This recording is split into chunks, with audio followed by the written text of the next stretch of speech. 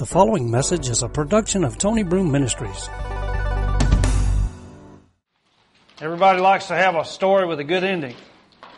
We're talking about the story with a good ending. Some people they'll take a book and they'll just flip to the back of it and see how it comes out. Well, I've read the back of the book and we win. We have a story with a good ending. Hallelujah. Our scripture comes from the book of Obadiah.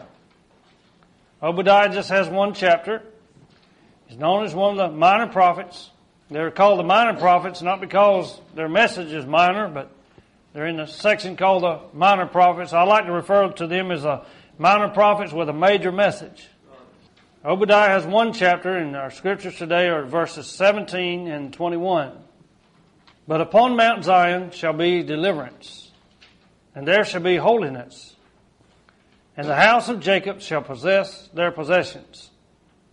And saviors shall come up on Mount Zion to judge the mount of Esau. And the kingdom shall be the Lord's. This story has a good ending. It tells us that things are going to come out good at the end. Going to come out all right. That's good to know. Because you look around in today's society, things look kind of bleak. Things look uncertain. We don't even know about what the government, they don't know which ends up, it seems like. They don't know what's going on, how to fix this and how to fix that. They'd rather stay in deadlock and let the country fall apart than to get together and act like you got some common sense and work things out.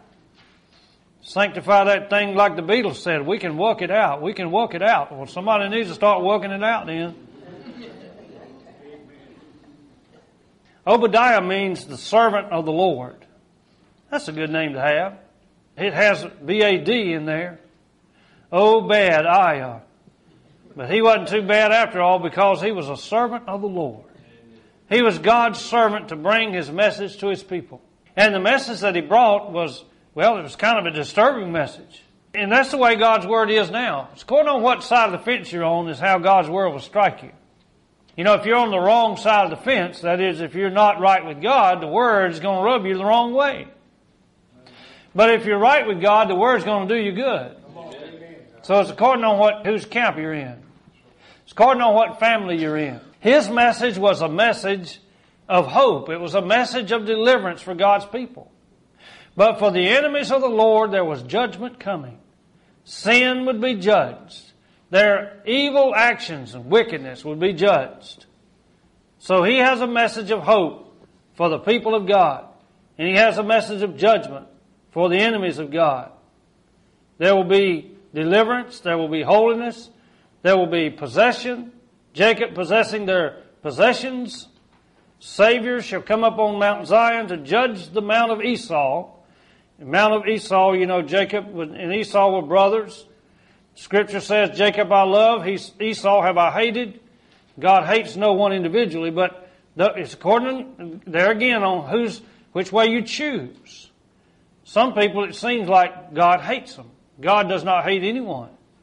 It's that you're making the wrong choice. And you're going against the holy God, and that's why it seems like that God is hating you, that God's against you, that He's punishing you. It's all because of the decisions that we make. The kingdom is the Lord's. Yes, Obadiah, the servant of the Lord, he brings a message of deliverance. Deliverance speaks of salvation. There shall be deliverance. Jesus said, He told those guys in Luke chapter 10 and they were rejoicing. He said, I send you forth with power over all the power of the enemy. I want you to go and preach the kingdom of God. I want you to cast out devils and heal the sick. I give you power to tread on serpents and scorpions and over all the power of the enemy. And they rejoiced. They said, even the spirits are subject unto us through your name. And He says, rejoice not that the spirits are subject unto you, but rather rejoice because your names are written in heaven. Amen. Those of us who have received Christ as Savior and serve Him as Lord, And we have our name written in the Lamb's Book of Life. We have something to rejoice about. We have something that the world cannot take away from us. God has promised deliverance for His people, and He will deliver His people. I know that there's a lot of people right now that, like that song said, that there's upset. They're upset because the news comes, hey, we may not have enough money to give you your Social Security check. Well, if you'd have kept your cotton picking hand out of the cookie jar, you'd have had enough money to give the Social Security check. You know, we were brought up not to steal anything that didn't belong to you. Don't take it. And if you use something, put it back where you got it. So if you need something and you borrow it, take it, put it back in there and put a little bit of interest on it. Then that'd help us all out. We would have got a raise the last 2 years. I'm talking about deliverance now. Do you know what? Old Tony Boy's not trusting in the Social Security check. I'm not trusting in my disability check. It's good to have. We need it to live. But I'm not trusting in that. I'm trusting in the living God. God said, I will take care of you. He said, the steps of a good man are ordered by the Lord. And the Bible said, I've been young and now I'm old, but I've never seen the righteous forsaken, nor his seed begging bread. I'm trusting in the living God. God will take care of me. He's promised that He will never leave me nor forsake me. So that we may boldly say, the Lord is my helper, and I will not fear what man can do unto me. Take my check. You can take my house. You can take my car, but you can't take my joy. Gas keeps going up. They don't have to take it. It'll be parked in the driveway.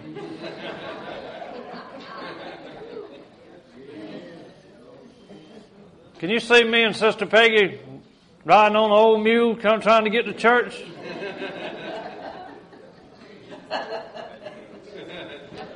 Man.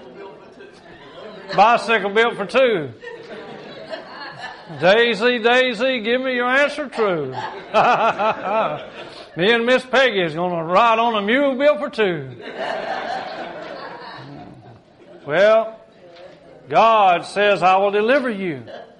Deliverance upon Mount Zion. This special mountain of the Lord, but it speaks of the church. It speaks of the spiritual highness of God. Upon Mount Zion shall be deliverance. You have salvation. You have a treasure that nobody can take away from you.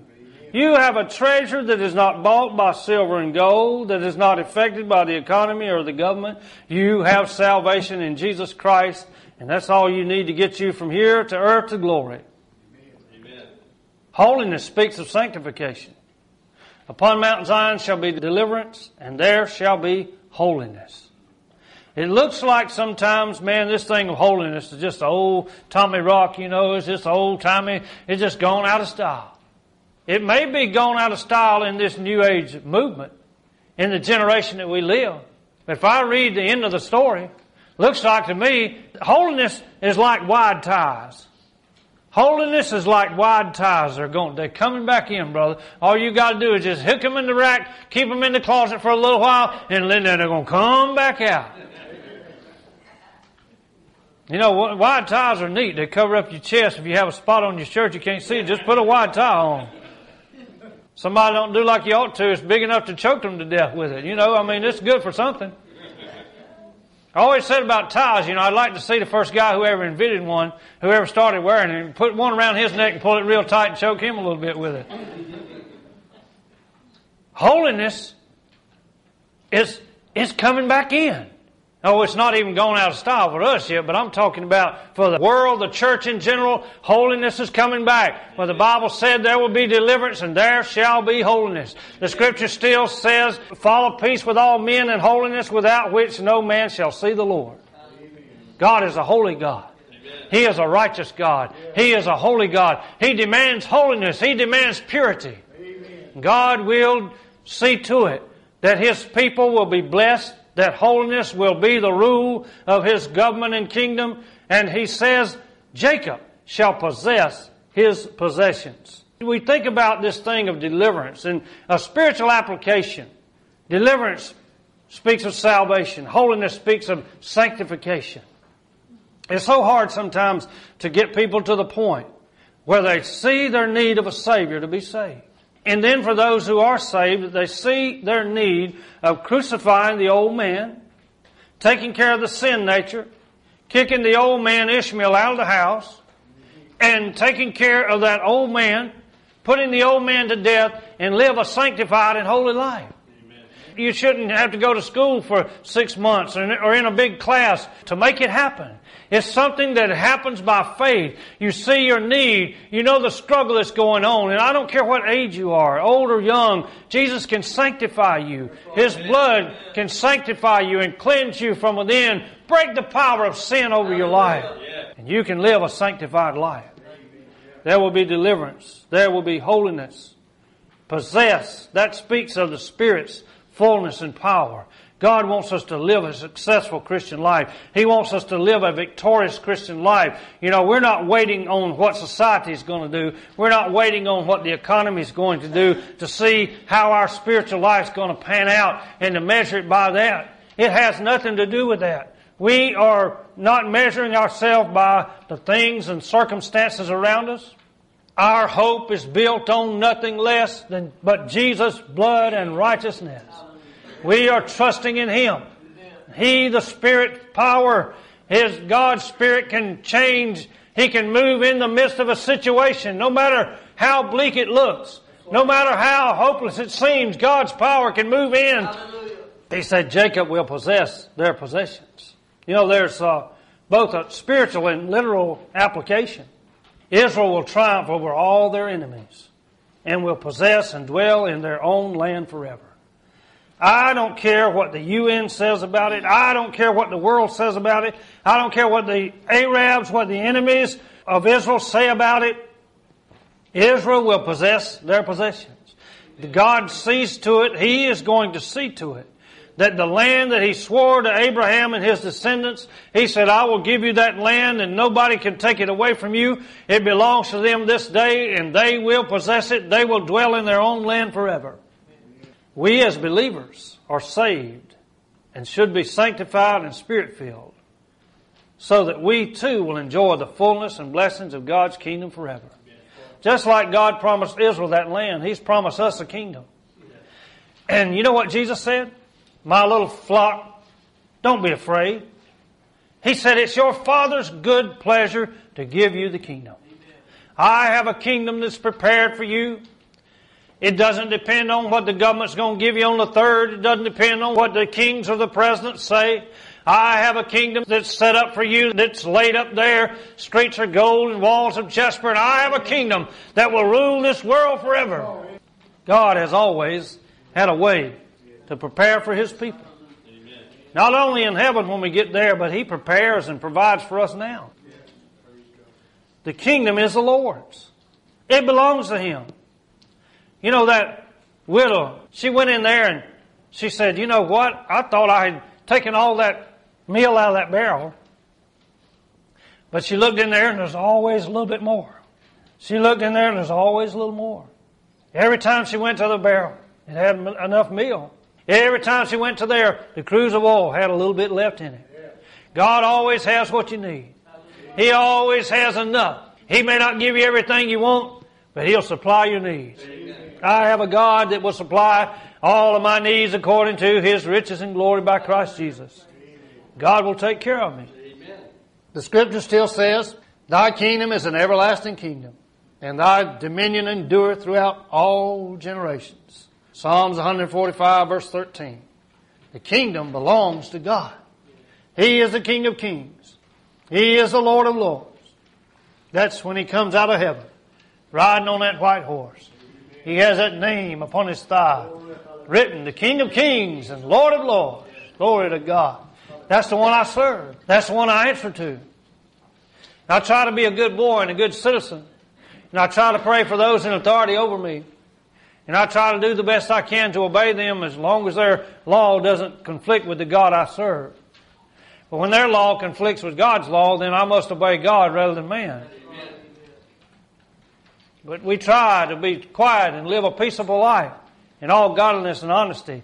And we pray for those in authority over us. But you know, they're not the king. They're not the real authority. God Almighty, the Lord Jesus Christ, the Holy Ghost, that's the real authority. That's the real king. And it's not the Allah God. It's not the Joseph Smith God. It's not the other false God who's dead in the tomb. It's the living God, Jehovah. That's the God that we serve. Thy kingdom is an everlasting kingdom. It's not going to pass away. There is no election. God elected him, and he's there forever. God said, you are my son. This day have I begotten you. I will give you the ends of the earth for your possession. God has already established him king forever. Unto us a child is born, unto us a son is given, the government will be on his shoulder. His name will be called Wonderful Counselor, the Mighty God, the Everlasting Father, the Prince of Peace. There's none like him. He is King and he is Lord. Bless his holy name. The preceding message has been a production of Tony Broome Ministries.